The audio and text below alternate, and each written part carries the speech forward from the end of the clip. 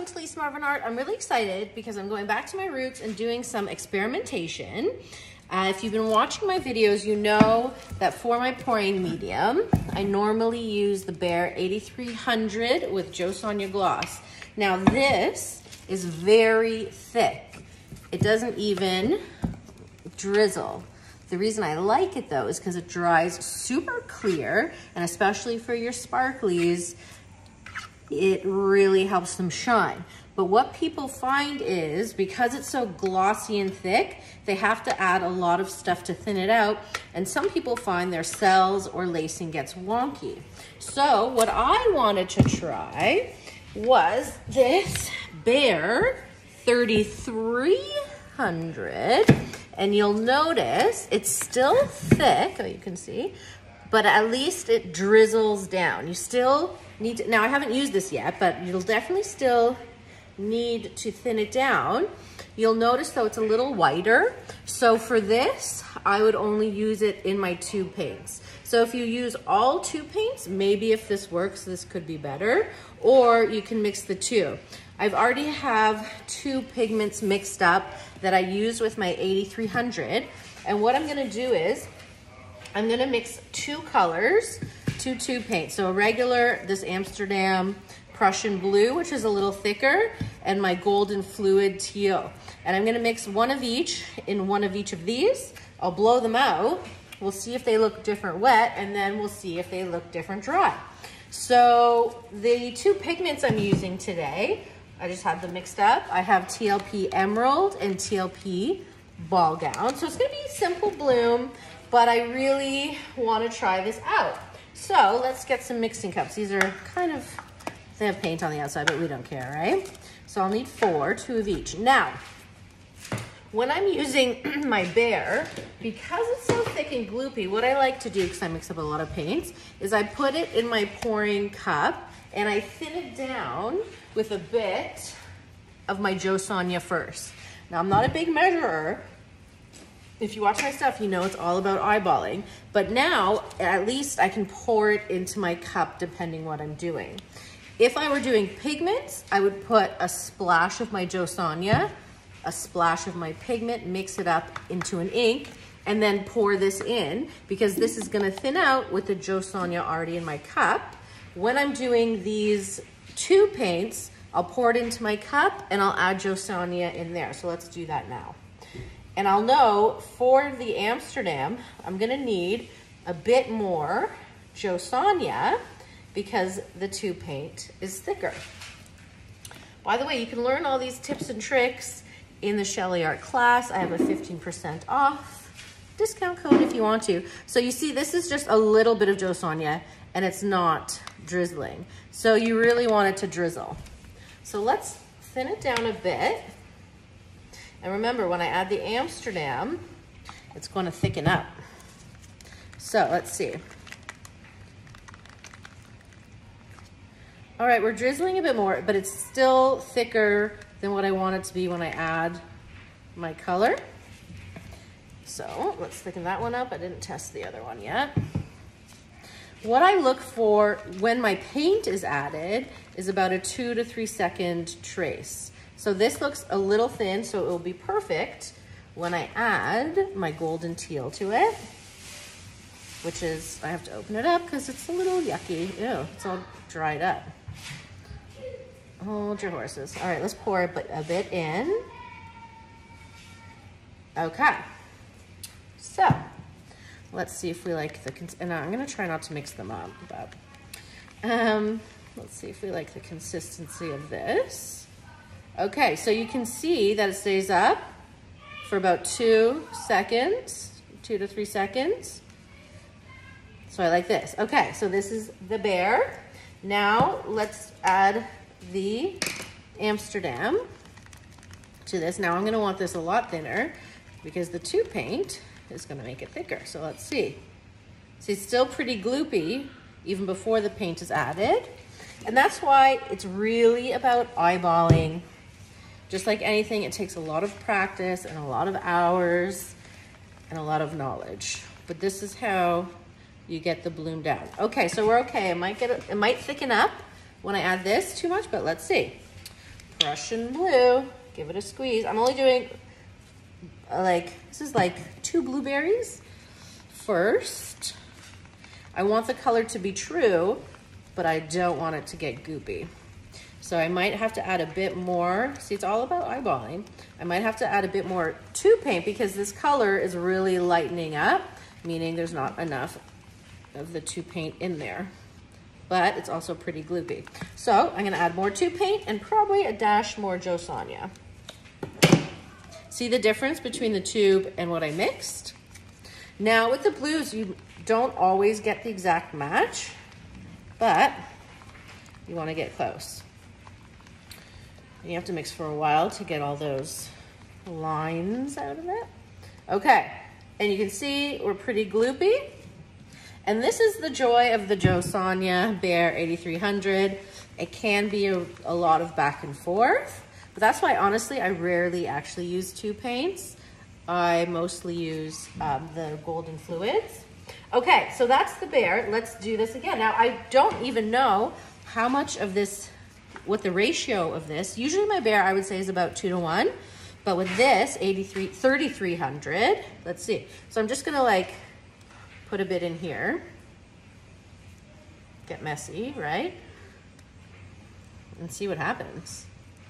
So if I'm gonna pretend to measure, okay, these are 4-ounce cups. Let's say I didn't really put 2 ounces.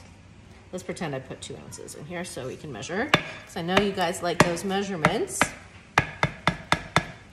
Okay, so let's say there's 2 ounces in here, and let's say I'm gonna put 1 ounce of Jo Sonja. So let's say it's a 2 to 1 again. All right? Can you see what I'm doing? No. Let's pretend this is a 2 to 1 and see what happens. It could be nice. Okay, it's definitely faster to mix up. And yeah, look at that. Okay, so I can see already it's a pretty nice, and it's much smoother. So let's see what happens when I add my teal to it. Okay.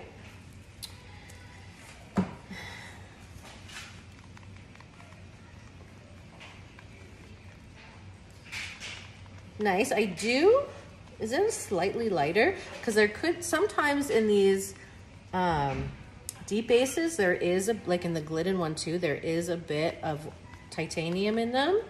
So let's compare. So that's the 3300.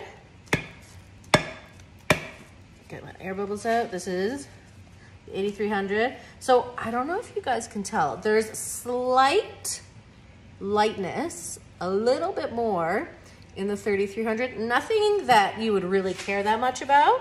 Let's see if I add a touch more. But that's why you don't really want to add your pigments to this. Added a touch more because you don't want anything to screw up your sparklies. All right, I'm just gonna leave it as it is and accept it's just slightly lighter. Again, it doesn't bother me that much. I can just see it slightly. Oh, my phone's gonna die. Hold on. I can see it slightly. I don't know if you guys can, but not a worry. All right, now let's try the tube paint. I'll do again 2 to 1. I might need a little bit more of the Jo Sonja for the tube paint. I don't know. Okay, so we've got about a 2. Got about a 1. Mix it up, see how we're doing.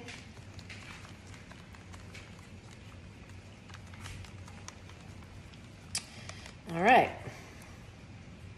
A little thick, so I know I'm gonna have to thin it out, but let's get this anyways. Bloop, bloop, 2 bloops. That's how you gotta measure. Mixy mix. I don't know, I mean, unless the drying is so much different, I have to put more tube paint in. I don't know so far. Another bloop.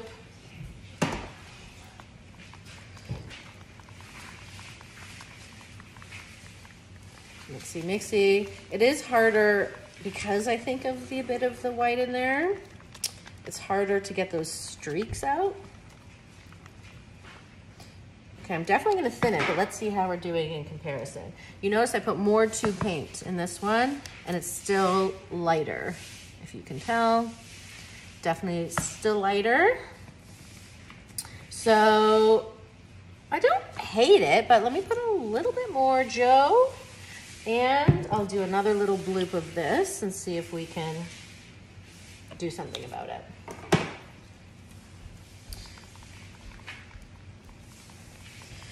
Mixy, mixy. Oh, you know what I should use for this? I got from the Fluid Art Company, where you get your piggies and Aussie Floetrol. I got this mixer. I don't want to get it dirty right now, but I'm clean it.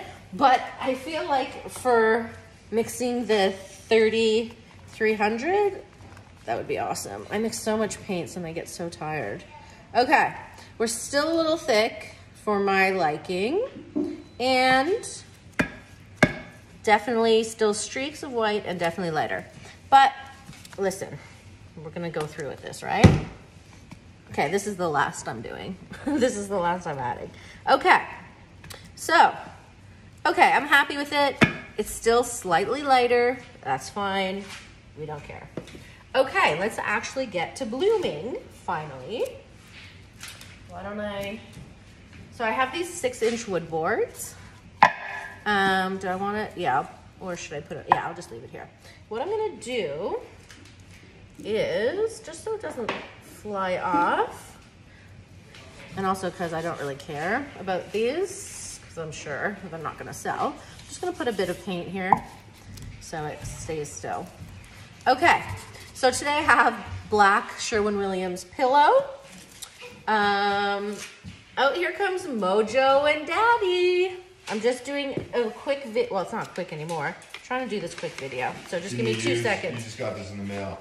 What is it? Epoxy pigment. Ooh, I got my resin. Okay, that's another thing. I'm starting to play with resin pours a little bit, but we'll get into that. I'm gonna put it up here. So Thank you. Okay, so this is Sherwin-Williams Color to Go Tricorn Black. They're not making them anymore, so sorry. And we're gonna start with the Behr 8300, my normal stuff. I'm only putting a little bit of paint because whatever. Okay, so the way we're gonna start, and what I like to do is I like to kind of push this over the edge so when I blow, it doesn't kind of get stuck anywhere. Okay, now I'm gonna start with a pigment. If you're just beginning, I would not suggest starting with just a pigment because you want to make sure all your consistencies are working perfectly, but we're starting with this pigment. This is the Emerald. I'm not even a green person, but I love it. So remember, I mixed my pigments. I'm going to use this pigment in both, which the 8300. Okay, so we're starting with Emerald. Then we're doing the teal. Okay, it's an opaque. The reason I'm putting an opaque down, it can create what I call my peacock cells. I have an earlier video, meaning other cells breaking through and having multi-dimensional colors. This is TLP Ball Gown, a gold interference. And I'm just gonna top it off with the Prussian blue. Oh, and my cell activator, I'm using the Shelly Art cell activator. It's white, Amsterdam titanium white, and Aussie Floetrol. Again, it's something you have to eyeball. Between 3:1 and 4:1. Okay, I don't even know how this is gonna look. Let's see. Might be just an ugly bloom anyways. Not normal colors I would choose, but I wanted to kind of give options. Let me mix my cell activator up. Is it okay? Could be a little thin. Are we thin? Maybe, but we're just gonna go for it. Okay.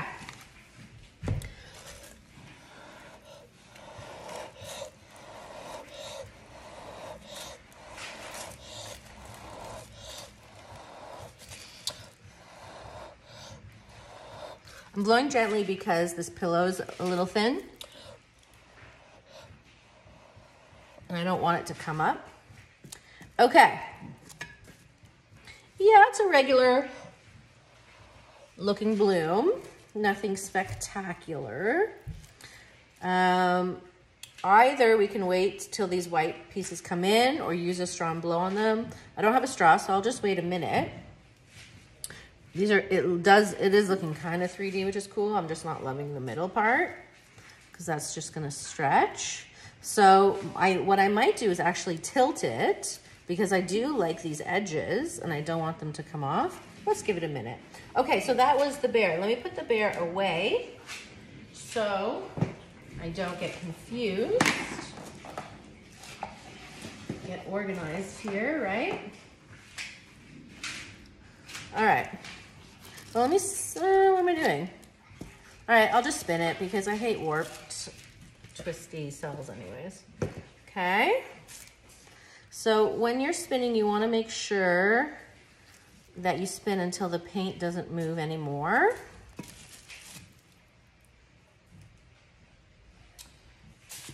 All right. By the way, this is just a cake spinner from Amazon. It's called the Ohuhu, but any metal spinner, which spins nicely, is totally fine. So I'm gonna just keep spinning until the paint doesn't move on the bottom. Let me turn this around a bit. So these aren't like the best blooms I've ever done, but it's more of an experiment to see how they dry, how they look different. I'm curious to see how the next one is gonna look different. All right, we have a bit more paint. Do one more spin, and then we'll go on to the next. Let's see how we're doing here.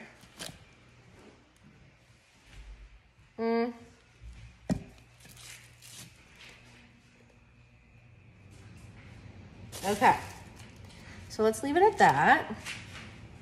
Here she is, nice sparkle. Okay, let's put her aside. Okay, next one.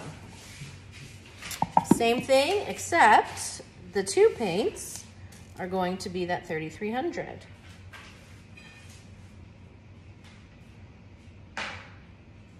Okay. I'll do the same thing.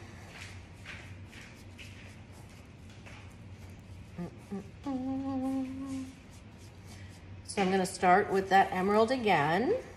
And remember, the emerald is the 8300. You'll never take away my 8300 from my piggies. Okay. Then we'll do that teal.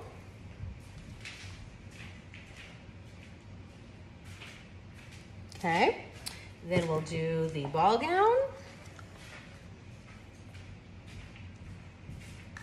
Then we will do that Prussian blue, and it actually has thickened up a lot. It's gotten pretty gloopy, which I don't like, so I'm gonna give it another little splash. Don't be afraid to, you know, in the middle of your painting, if you notice something, fix whatever you need to.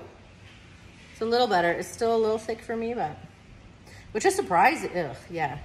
It's surprising that it's thick for me because it's supposed to be thinner, but whatever. Okay. Here we go.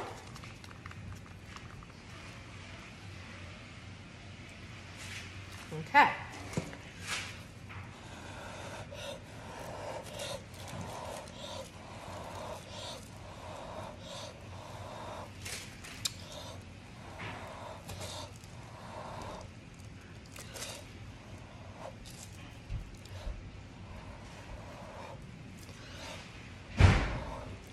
All right, well, already the cells look tighter, which is nice.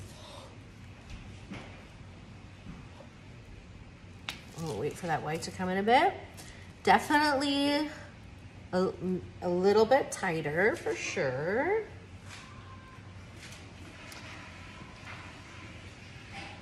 Interesting. All right, let's spin it out in a minute. I'm just waiting for the white to come back in.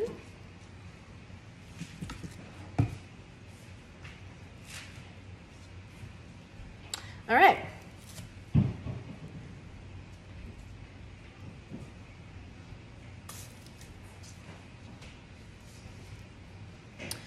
I don't know if we're gonna see such a huge difference when it's wet or even if when it's dry, really. We'll see if it's worth it. Get those sides going.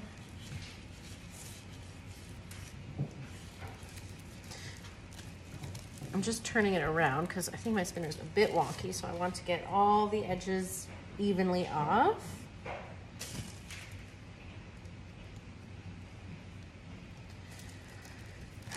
I mean, I see yeah, I think I see a bit of a difference in the cells, for sure.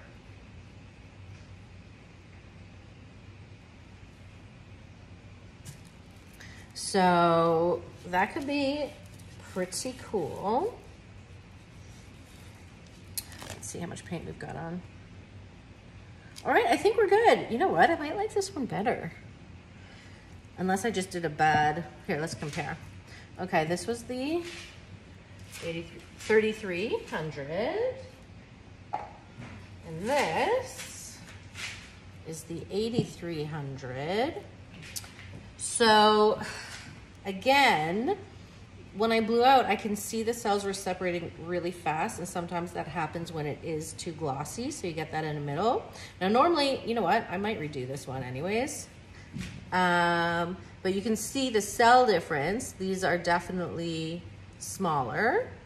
Should I redo this one? Because it's just, maybe, let me redo this one to see if it was just a bad blow or if, sorry, I'm just putting this down, or if it's the paint, right? Because this won't cut it for Mummy.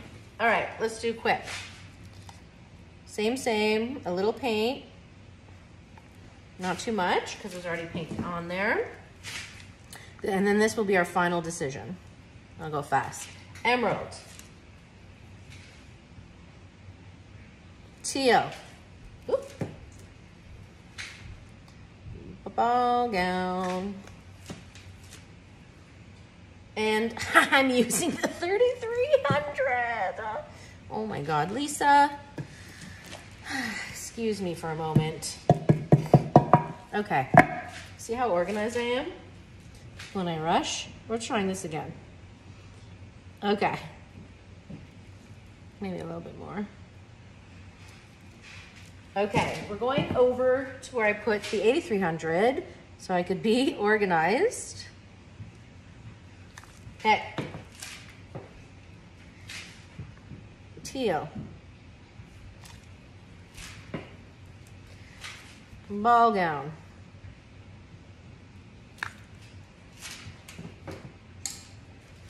Prussian blue. White.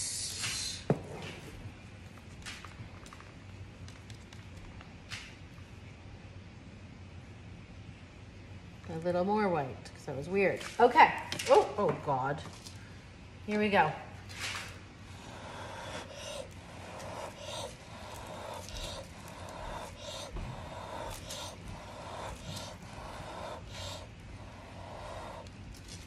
I think I like this blow better.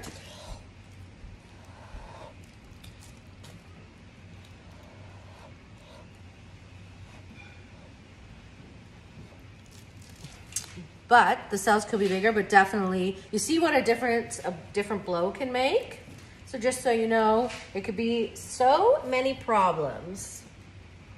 Oh, this actually looks better than that one. I really am enjoying these little cells.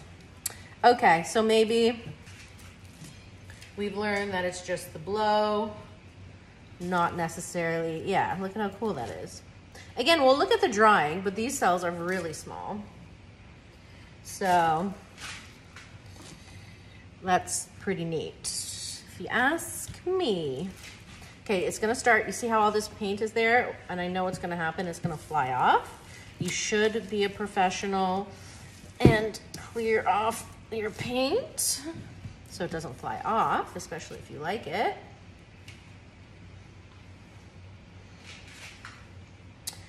Okay, well, I like this, I have to say. But let's compare again. So this is the 8300. And this, now I want to do the 3300 again, but we don't have all day, is the 3300. So obviously, I don't know what you guys think, but obviously I'm still liking my 8300. But again, we notice it could just be that my blow wasn't great on this one, right? So the whole purpose is, let's see how it dries, because that's gonna be the real test. So I'm gonna show you how it dries tomorrow. Thanks for joining. See you soon.